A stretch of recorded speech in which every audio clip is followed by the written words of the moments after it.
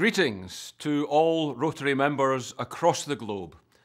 I'm humbled by the opportunity to serve as Rotary President for 2023 and 2024. In the year ahead, we will make progress towards eradicating polio and create hope in the world through service projects in our areas of focus. But I want to spend a couple of minutes discussing another important way Rotary will create lasting change this year by focusing on mental health. People today are hurting. Many of them don't know how to ask for help.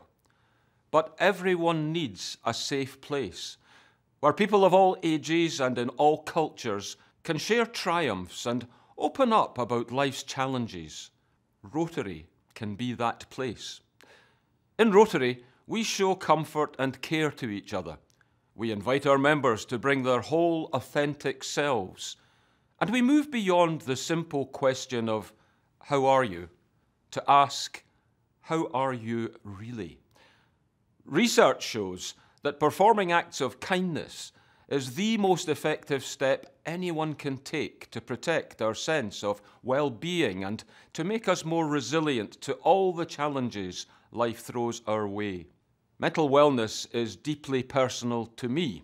I know what it's like to see someone close to me suffer through adversity in silence and be eaten up by it. But I have also witnessed the power of personal connections, the value of holding space to discuss emotional and mental well-being, and the life-saving impact of access to preventive care and treatment.